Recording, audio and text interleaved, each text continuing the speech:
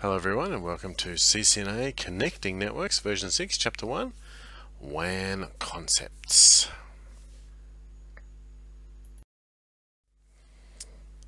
So today we're looking at WANs in all its forms, looking into connecting our larger networks.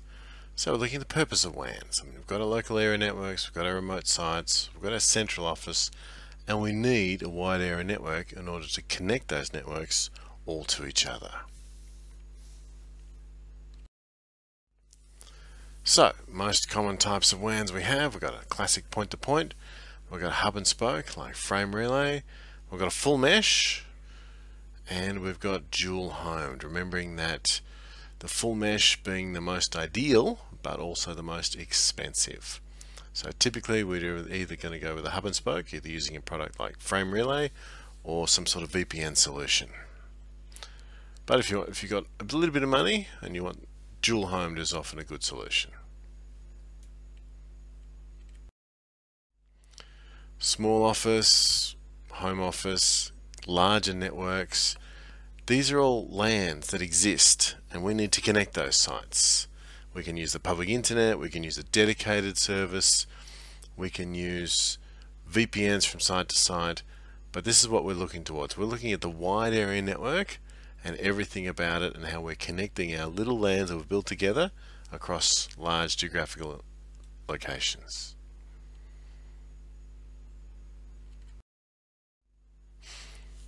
So let's look at the actual operations of a WAN.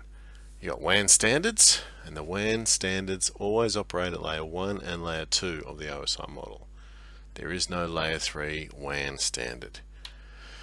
You've got your customer premises equipment, your data communications equipment, typically on the ISP side, your data terminal equipment, which is your stuff. The demarcation, that's where the ISP's responsibilities end and your responsibilities begin.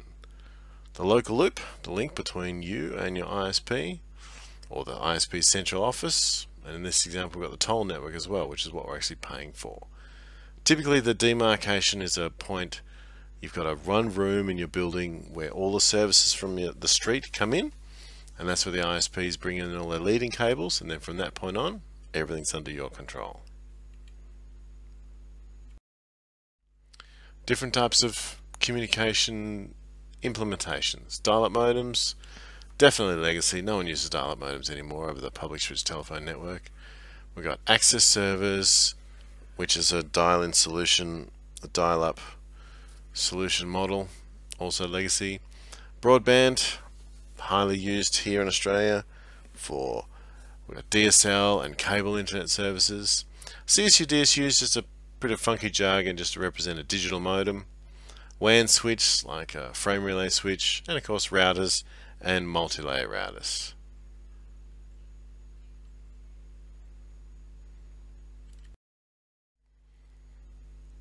Two broad categories of WAN operations: a circuit switch network or a packet switch network. The easiest example of a circuit switch network would be like a telephone or ISDN. So where you've got a connection from your phone, and when you ring up someone else, it makes a hard connection through the exchange. So if any single point of failure in that network fails, the phone call will drop. Whereas in a packet switch network, every packet moves through the ISP's infrastructure based on its own merits. So if there's any sort of outage or queuing or rerouting, everything's fine and the end users probably don't even know what's happening. But each packet is switched through the network on its own merits.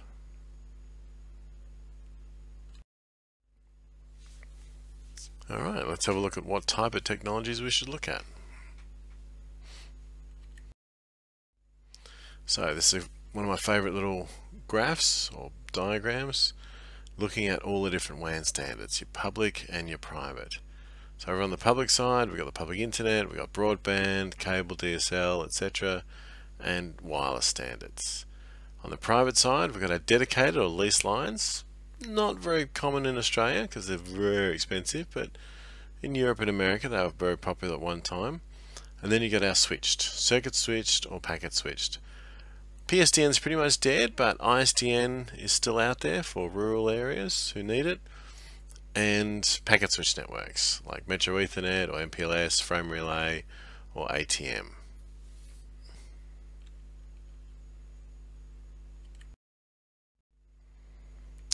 Different types of services, just a bit of an example: satellite links, wireless links, telephone lines, cable modems, lease lines, just different types of technologies that can be put together to make up your WAN services.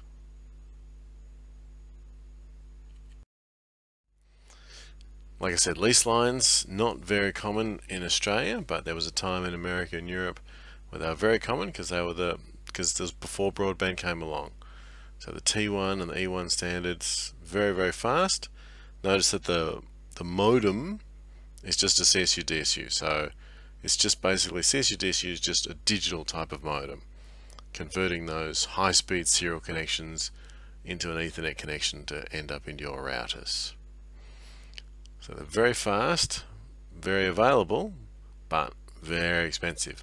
And it's a fixed connection, so not very flexible at all. You move offices, you got to pay a whole setup fee in the new location. ISDN, very popular at a time. Two basic flavors: the basic rate interface and the primary rate interface.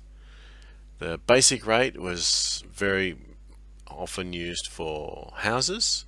You just got that two 64K channels, you bond them together into 128K, and that's symmetric as well, so it's 128K symmetric, and at that time it's quite fast.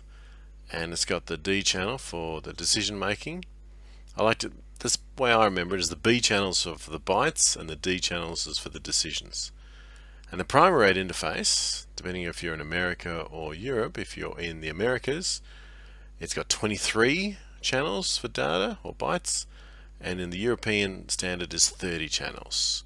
And then there's a D channel for the decision making process. So if you do 30 times 64 plus another 64, that's where you get 2048 for E1, and 23 plus another 64, we get 1.5 meg. Now here in Australia there's a lot of ISDN PRIs people use for telephony. So if you're a business and you get a telephone line and you say you want 12 lines coming into your business, you get an ISDN or an E1 connection, and you just pay for the amount of channels that you want to use. Frame relay is a wonderful protocol. I'd love to spend a lot of time talking about it, but we just have this very basic introduction into it.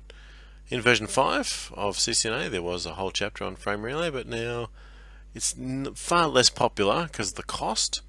So broadband and Metro Ethernet's far more cost effective, so frame relay's sort of being phased out. But it uses a permanent virtual circuit. So inside the cloud or the ISP, they could do all sorts of magic and we don't really care. All the redundancy is taken care of by the ISP, and between router 1 and router 2 we just have, as far as we're concerned, a permanent virtual connection. So any problems inside the ISP, the traffic's all routed inside, we don't care. We've got our own private little channel between router 1 and router 2. ATM still in use because of its speed and its fantastic quality of service, because believe it or not, little ATM cells are only 53 bytes. They're absolutely minute. But that means when you want to send megs and megs of data from all different sources with all different quality of services, you can very easily chop that data into tiny little pieces, so you can really interleave the fast data, the important data with the less important data, and get a fantastic quality of service out of it. And also the ATM standard itself is quite fast.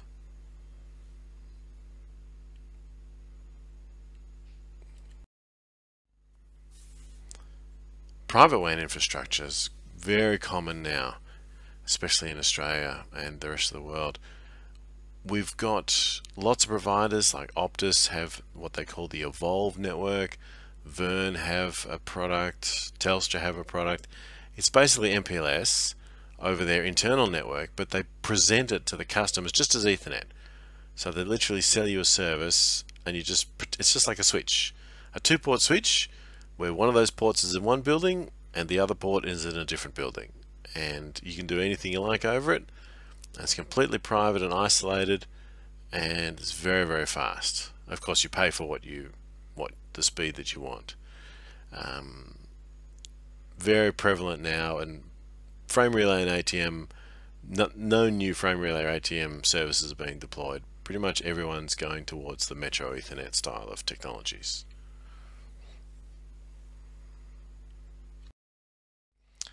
Unfortunately, Mpls we don't spend a lot of time on. You just need to know that it exists.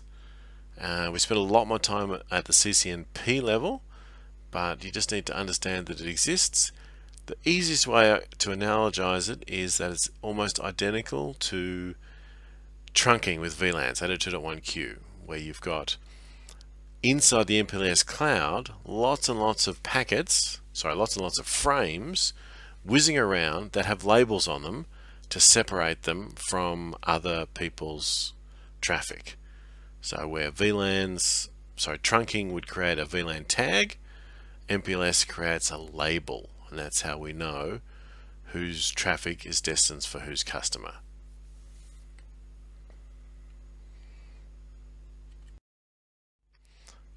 And satellite technology. Some plates are very remote, can't even get ISDN out there. Satellite technology is the only solution we can use for them, like the middle of Australia or way outback farming lands where there's no cable infrastructure we can get out there. So the only thing we can really use to get data out there is satellite.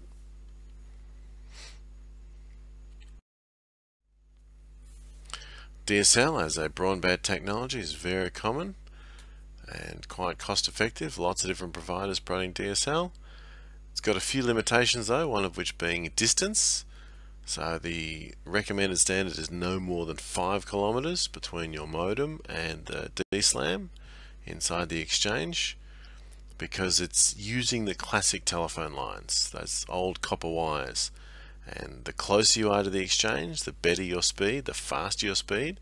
But due to attenuation over distance, the further you are away, the slower your internet connection is going to be. And there we have cable modems. Similar technology to DSL, except instead of using the phone lines, it uses coaxial cable hanging up in the street. Doesn't have the same distance limitations because the way the cable network is set up, all the cable segments are a fixed length. So they run fiber optic, great distances to a power pole, and then they run cable in every direction for a fixed amount of length. So it doesn't matter if you're close to the cable modem termination or farther away, they're engineered so the distance isn't a problem. You just get the speed, what you're prepared to pay for.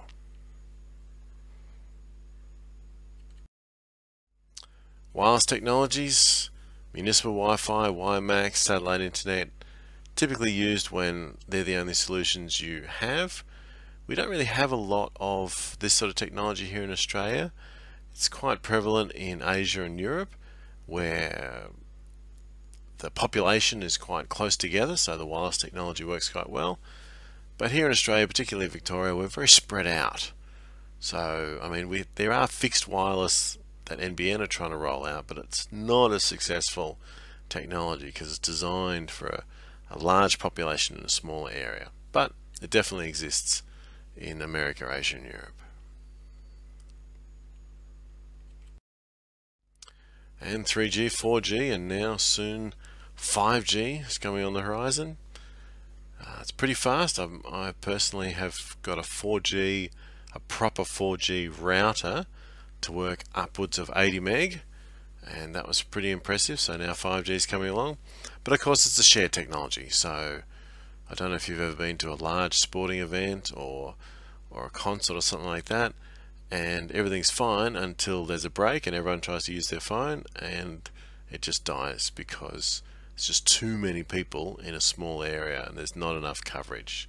So it's a fantastic technology, but it can be oversubscribed purely by the number of physical devices using a particular mobile phone cell.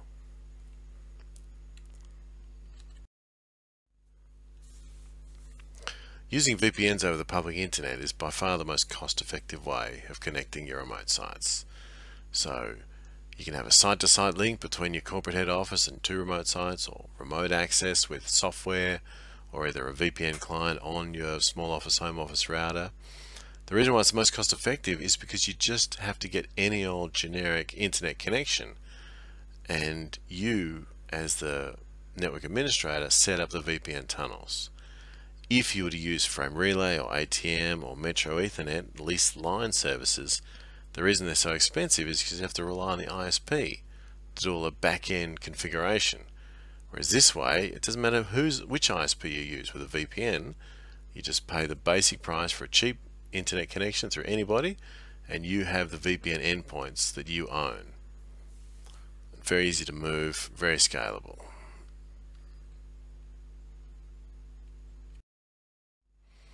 So, different types of WAN standards. What are we looking at? What are we thinking about? How far away is it? How much is it going to cost? Are we going to set up a private, hard, dedicated LAN like ATM, Frame Relay, or Metro Ethernet? Or are we just going to use the public internet and set up a VPN concentrator in the head end and have small VPN devices at the remote sites? Cost-benefit relationship about what sort of WAN is best going to suit your needs.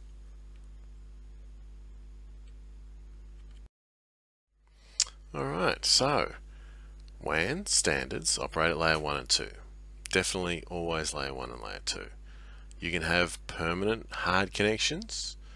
You can have public WAN connections like cable, DSL, wireless, or 4G, or now 5G networks. Or you can have private connections such as ISDN or ATM, Metro Ethernet, Mpls.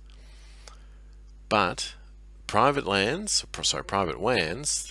you don't need any security because they're completely private. Your ISP guarantees your privacy. But if you're using the public internet, you need your VPN. You need your VPN concentrators to give you that security over the public internet. Alright, thanks everybody, and we'll see you on the next one.